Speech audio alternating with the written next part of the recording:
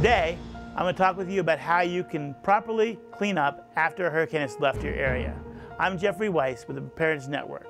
We create videos on how to help you survive and thrive in any disaster or emergency situation. I hope you enjoy this video coming up. Please remember to like and subscribe so we can keep you up to date on all information.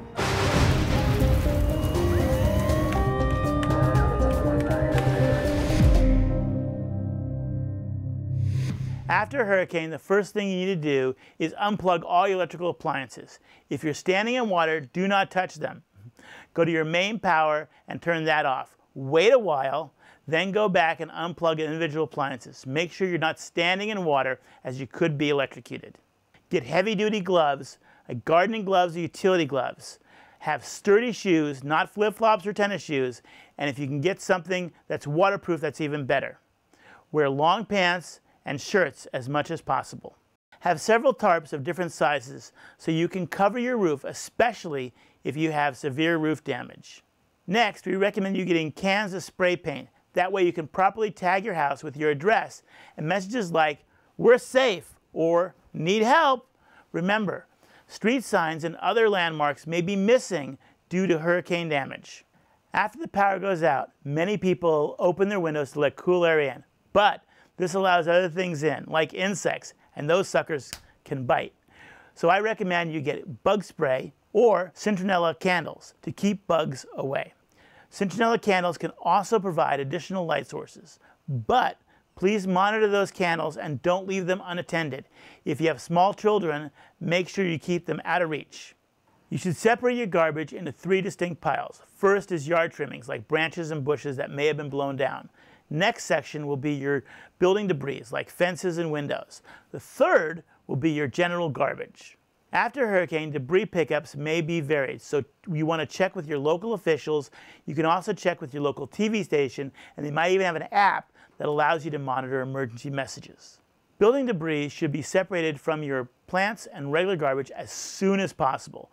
There might be a special collection for those items, so check for a location. Items you want to trash include food that have come into contact with flooded waters and dented cans. Be aware that microorganisms can grow as soon as the flood waters recede. And be careful of any foods that have a musty odor. Ensure that all debris have been kept away from power lines and fire hydrants. Keep your eyes out for snakes and other animals wandering around flooded areas. Be cautious if you're in Florida or other regions with crocodiles, because they are not always the best thing to pet. Once waters have receded, keep your windows and doors open as much as possible to ventilate and dry the home. This will minimize mold damage. Have plenty of masks available as well as disinfectant for cleaning. It is an excellent idea to turn off all your utilities like gas, power, and water. Below you'll find a great video on exactly how to do that.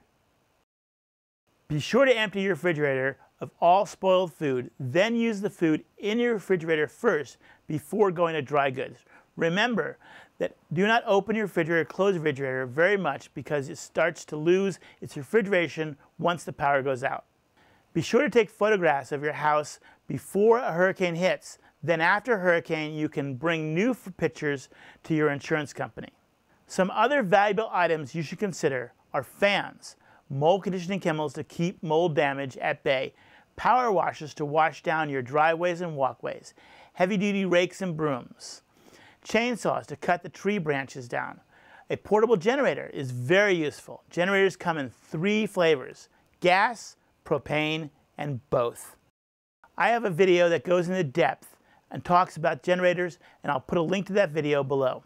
Also below, I have a link to many of the items in this cleanup list. Just click any of the Amazon links and good shopping.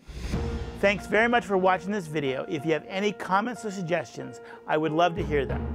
Please enter them in the comment section below. Also, please remember to give a thumbs up and subscribe to this channel so you can get the up-to-date information to survive and thrive in any situation.